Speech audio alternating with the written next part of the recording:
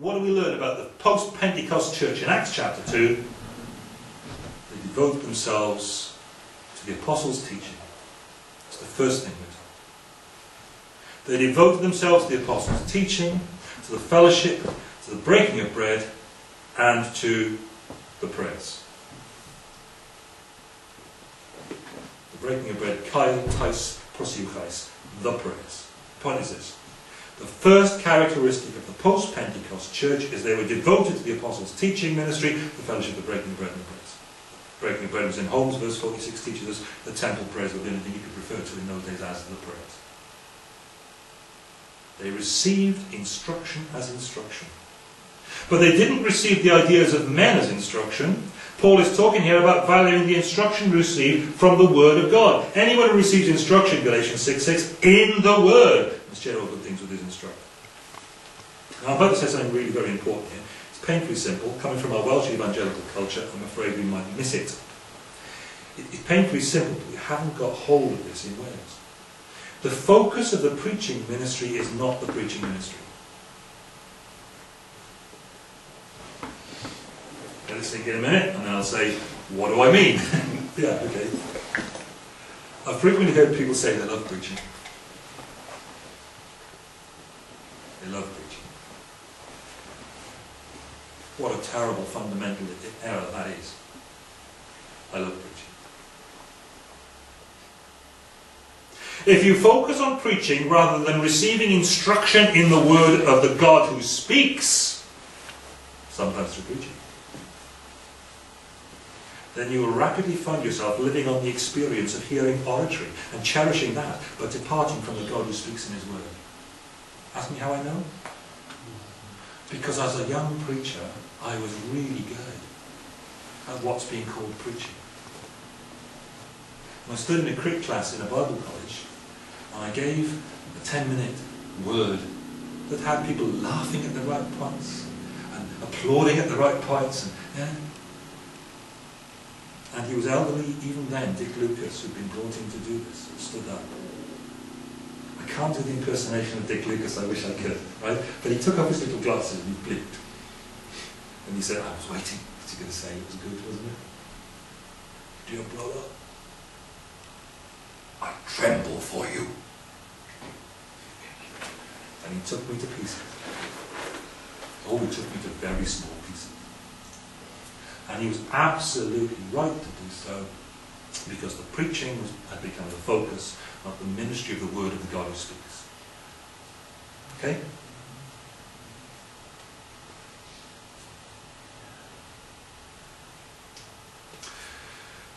Christians are fundamentally those who are submitted to the authority of the God who speaks in His Word. That is the root, that is the foundation of repentance. That's what repentance is about. And that is always the consequence of saving faith. This faith that saves that Paul's been talking about in Galatians. They receive His Word, and they consequently are keen to receive instruction in His Word, which is why the post-Pentecost church devoted itself to the apostles' teaching and so on and so on. We feed our souls as we hear the word of life, not as we hear the sermon. And hopefully they coincide, on a good day. Yeah. But that is what gives life to our souls, the Word of God. And as the instructor feed our souls in the Word of God, we commit ourselves with a parallel fervour to feeding the instructor's body so that he can come back next week and feed our souls again. And if you cherish that, you'll make sure it happens. This is what the strife-ridden Galatian church had let go of. They couldn't use money to try to manipulate the ministry the way they were doing, because by doing so they were biting at the hand that fed their souls. And how daft is that? So where's the onus in what Paul is saying? Paul says the onus is on you. Me, us, right? But he's saying you, because he's in somewhere else and they're in Galatia. I can't remember where he is, but you get the point. Let me off that. The onus, says Paul, is on you, you who receive instruction in the Word of God, to whose authority you submit, if indeed you believe in Him, if indeed you submit to His authority and feed on His Word, as all true Christians will do because of their repentance and faith. The onus is on you who receive this instruction to do what? I need to be clear about this because you could really get the wrong idea of what I'm saying. Is the onus on you to provide your trophy pastor with a big name, with a trophy Mercedes-Benz, a six-bed trophy mansionette, I read maisonette, it's mansionette, a salary commensurate with what they get in the secular world, in business, in the corporate structure? Although why not, of course. You get the idea? Well, maybe, it depends on you, but because what the Bible says here we're to do is to share. To share, to reciprocate. Those who receive instruction in the word should share good things. What if they haven't got many good things? It's a bit obvious, isn't it? Don't share them then, because you haven't got them. If you receive good things, share good things. That's the big important principle that lies at the root of the question, how much, isn't it? Share is the principle, isn't it? The person who gives up on his daily bread-winning time to be able to do all he will need to do in order to be able to feed your soul, share. Be sure that you share the fruits of your bread-winning time with that person. Don't share what you don't have, you share what you do have. What should you share? All good things. So often it's the minister that's first called on to meet an individual's or the church's financial needs. That's what happens. That's sharing bad things with him, isn't it? Should be sharing good things. Now I know there are lots of things, good things, that cry out for our money to be given to. We're in a very, very needy word. I know there are lots of things that cry out for our time to be given to. That cry out for our encouragement to be given to. Our help to be given to. Really difficult to prioritise your giving, isn't it? Let's hear what Paul is and isn't saying here. You'll always have the poor with you, and Jesus says you can do them good if you've got a mind to. But these Galatians were in a transaction. It's not a charity, it's a transaction. That's a really... Oh, you're looking at me as if that's neat. Right, I'm going to do that in a minute. This is a transaction. You receive, says Paul, you share. It's a transaction. It's not a charitable giving. Let me give you an instance. There are people who have from time to time tried to support our ministry, and I know we're very different. But they've come to see us, and they wanted to know what our bills are. It's not a charity, it's a transaction. And they've had lists of questions. How much you pay for electricity? How much you pay for your water? How much you have to pay for petrol for your car, and how many miles do you do a year for the church? It's not a charity. It's a transaction. Do you see the point? What are your needs? No. What am I doing? Do you see the point? And this isn't appreciated, it's not understood, and I hope you take it with grace, and I hope you take it with whatever, but see the point?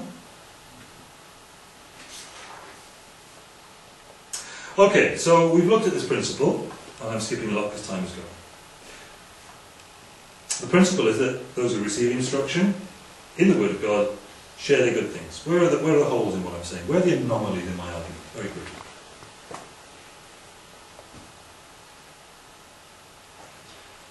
Well, there's missionary funding. There's the big anomaly. Because missionary funding should be done by tent making, shouldn't it? Because that's what Paul did. Nobody threw anything then. Nobody, you know, I don't mean money. I mean, nobody threw chairs or anything, you know? Why? Rubbish. What sort of rubbish is that argument? You know the passage of scripture I'm referring to? Here's the background. In, where's this? Acts 18. Paul left Athens, went to Corinth. There he met a Jew named Aquila, native of Pontus, who had recently come from Italy with his wife Priscilla, because Claudius had ordered all the Jews to leave Rome. So Paul went to see them. And because he was a tent maker, as they were, he stayed and worked with them. What's happened? Paul's been in Athens in Acts 17. And Paul he has cracked open the biggest preaching gig of his life, okay? Sometimes it comes your way. And he goes along to speak in front of the Areopagus. Now that is full of all the intellectual types, okay, Caleb? It's full of all the real brain boxes who've studied all this philosophy and stuff from the ancient world, the Greek stuff. Okay? So Paul goes in there, and what does he talk to them about? God. Yeah, you'd think. But he does it in such an unrooted in the Bible way. They're clever people.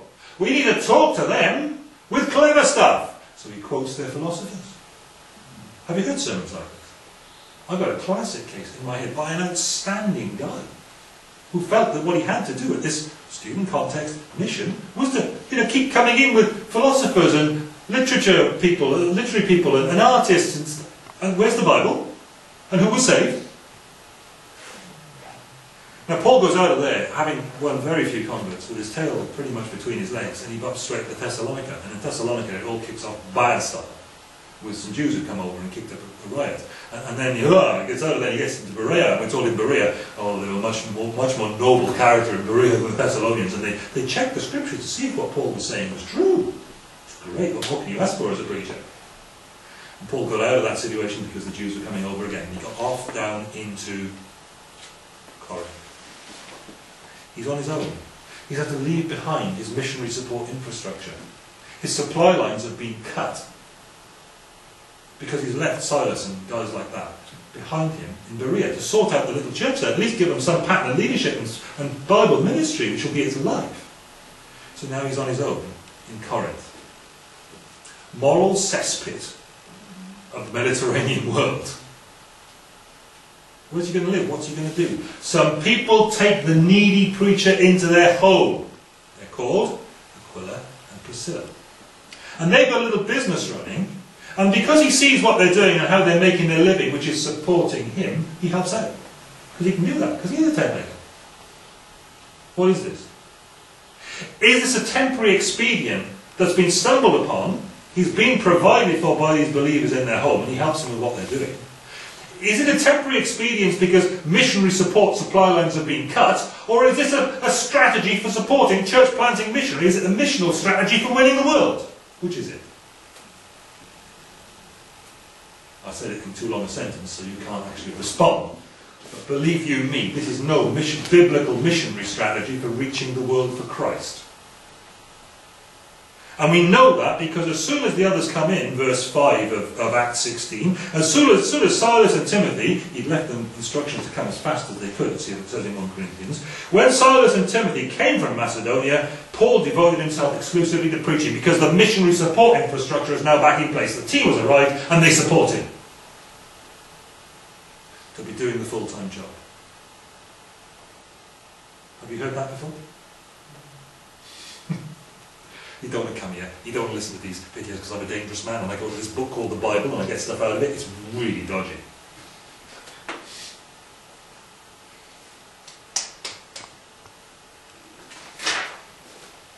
you see the point? Tent making is not a biblical strategy. It's not a biblical strategy for church planting. It is what Paul was forced into doing when the proper missionary logistics strategy got suddenly and unexpectedly dislocated the way it does in the fog of battle. Spiritual battle. And as soon as the team caught back up with him at Corinth, having made provision for the new church at Berea by teaching Christian basics, putting ministry in place and eldership and so on, then the unsatisfactory temporary expedient was dispensed.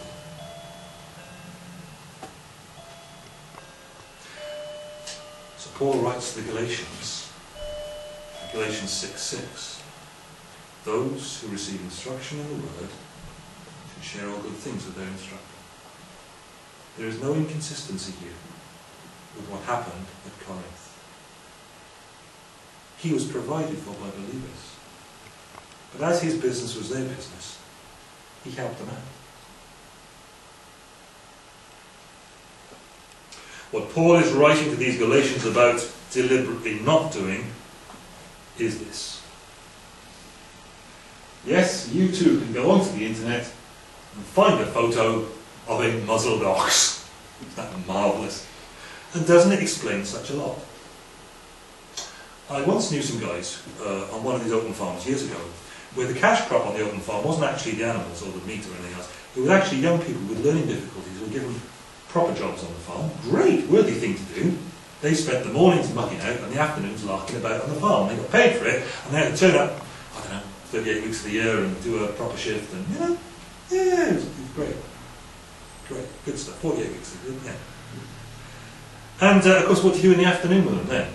Well, you find other things around the farm that you can do, but there's only so many times in an afternoon you can mend a fence, or dig a drain, whatever it happens to be. What do you do? Well, one particular guy, I remember him well, and he decided, he hit on the idea of using some of these Sussex cattle around the place as draft animals, to drag things around, to move stuff around the farm.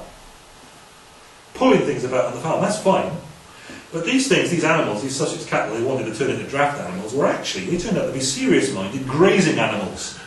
Right? And you've got to get over this problem. If you want to turn serious-minded grazing animals into serious-minded draft animals, you've got to get through that, because otherwise they just have to graze. You put something on a sort of a rope behind them somewhere, and instead of going where you want them to go, there's a bit of grass here, look. We're going to have a bit of grass here. Oh, fantastic. If you wanted to turn those grazing minds wholeheartedly to drawing things along, you had to feed them intensively outside of their pulling things work hours, so they'd be full in their tummies, so when they came to pulling, they'd think, oh, this is interesting, what should we do here? We'll have a pull, let's have a pull, oh, we'll all have a pull together. See the point? Let me take you back to the ancient world.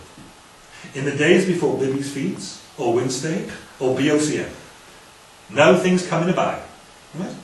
In those days, the most energy-intensive feeding time of a draft ox's life, in the times that we are dealing with, was when he was trudging round with a spar on his neck, like in the picture, turning the wheels that grind the corn. He wasn't working hard, the lever was effective, it wasn't desperately energy-demanding work, and it was a chance for him to get some high-protein feed into him to set him up for a hard day's work in the fields. He's not doing that for long of a day, but he's getting his high-energy feed into him while he's doing that, to be able to go off and work hard in the field all day without being distracted by every passing leaf of clover. Making sense? Feed him well, he's going to work well in your fields for the rest of his day. Don't feed him well, you won't get much out of him, because he'll need to be stopping all the while to deal with his basic legitimate needs. You won't get much out of him.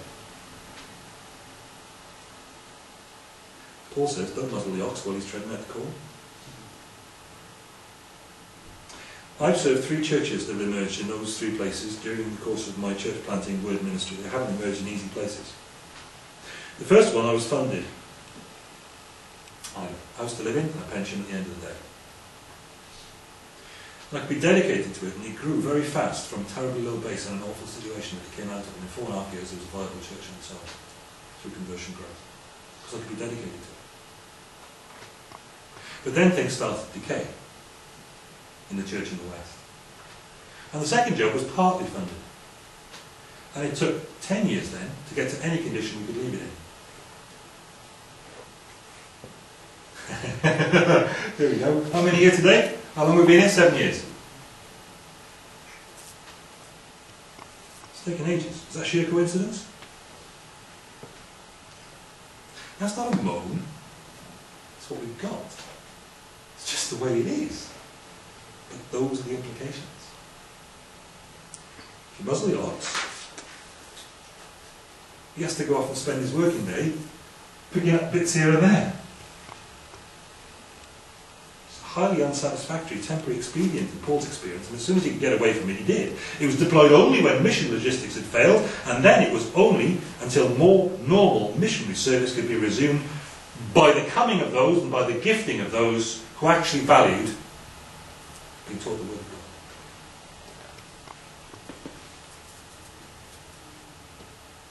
Here it is. Don't you know that those who work in the temple get their food from the temple? Those who serve at the altar share in what's offered on the altar? In the same way the Lord has commanded those who preach the gospel should receive their living from the gospel.